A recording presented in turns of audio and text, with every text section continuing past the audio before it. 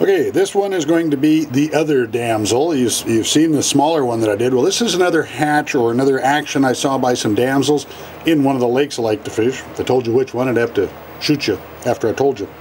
This is tied up using some TMC 200R size 8 3X long hooks. The eye mount is about 3 inches of 8-pound mono. I use a little bit darker color on this one so you can see it easier. The eyes are just little black micro beads, and you want them pulled in real snug to the body.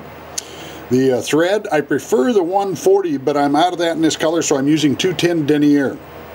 The ribbing is some ultralace clear.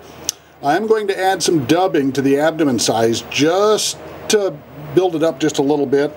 And the wing material is actually a couple of strips I've already cut from a ZipLoc freezer bag, and I'll show you how to apply that to get a little wing pattern and back case pattern. And the tail, just some medium olive marabou is all I'm going to use on that, just to give it a little bit of a tail section, kind of like a lung. So we'll start out off on this one like before. I'm going to wrap back about 10 wraps, wrap forward again 4, maybe 5, so it kind of leaves, tells you where you're going to put your eye.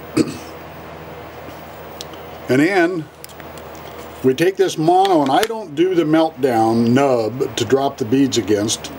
I'm going to take this, do a couple quick wraps around it, pull it up on top of the hook. Now I'm going to pull it so it crosses, and I'm going to do a figure 8 tie around this to keep it where I want it. Okay? Now the reason I prefer this, and here's a little trick on the beads too, if you set the beads down on the surface and push your finger down on them, you'll come up with a bead stuck to your finger like that. Now I can take that, the hole is obvious, I can just stick the leader into that hole, stand it up, and drop the bead on. Now when you do this, don't melt it down, take it and spin this the side away from you a couple times. You want to turn it clockwise and do a loose wrap on here.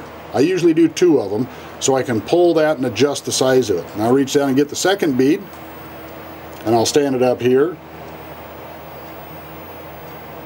drop the bead on the line. I'm going to turn this one counterclockwise away from me so it throws a loop up over the eyes, and I'm going to go through here with a quick little figure 8. Now I can adjust these pieces of mono. I can pull them into whatever width I want those eyes.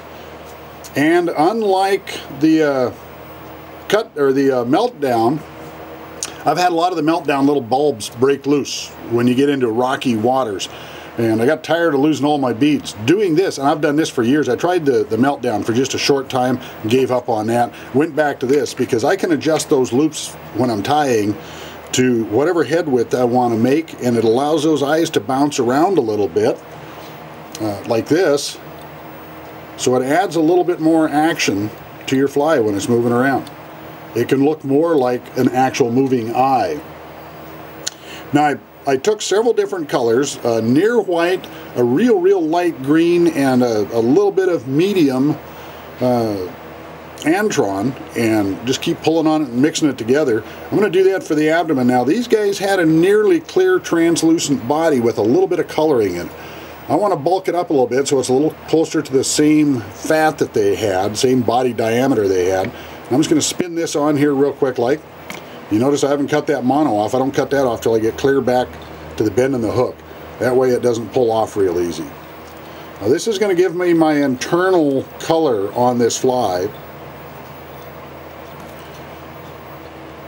I'm going to build it up just a little bit more. I can do a second wrap over that, so I've bulked it up just a little bit.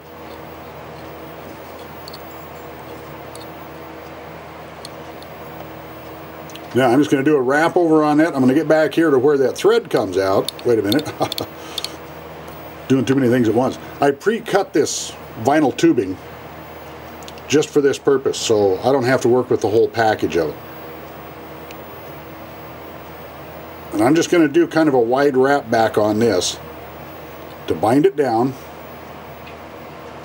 And get back here to where I'm going to add the tail in. Now I can take this mono, pull this mono up, cut off the excess mono that I don't need, and then grab me a piece of marabou in here, and I'm going to reverse this when I tie it on. I want the stiffer end of this marabou. So I'm going to take this, Squeeze this down, and don't worry about the shape on it too much because you're going to cut it to what you want. Lay that down.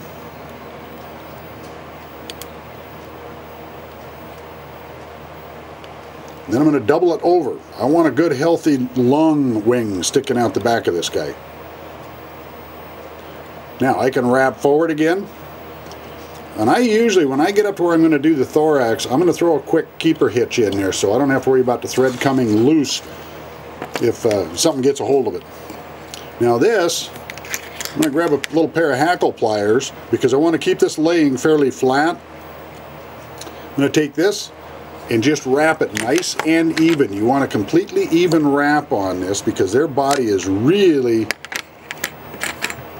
an even laid body system on their abdomen.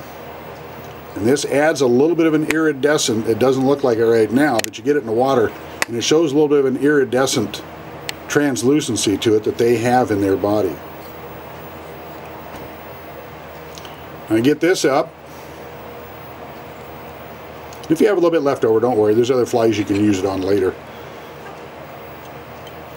I'm going to reach down here and tie this guy off with some figure 8 style loopings.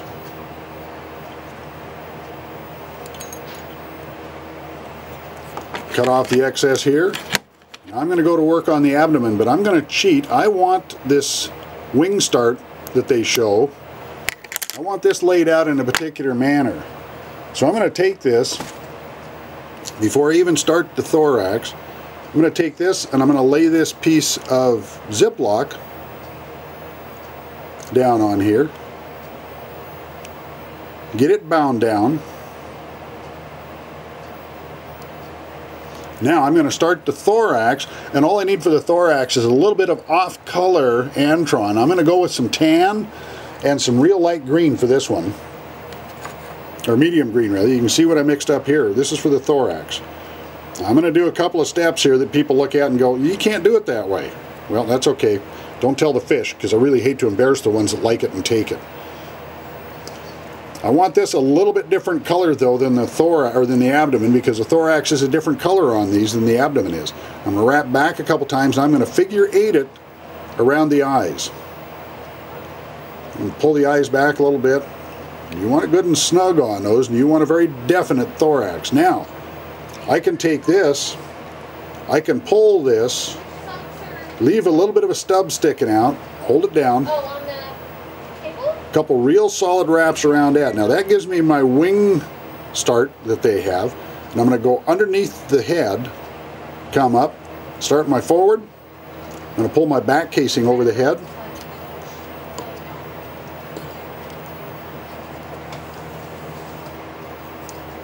secure that, and stand that up, and nip it off just about at the back of the head. I want something that's going to move around a little bit in the water.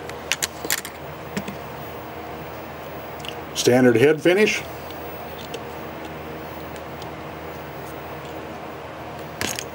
Now I cheat with the denier. I know I said it on the other, but I'll say it again. I'll keep saying it. I cheat with the denier. I'm going to do 5 loose wrap on the head. Then I'm going to do some more loose wrap on it, another 4 or 5 wraps again.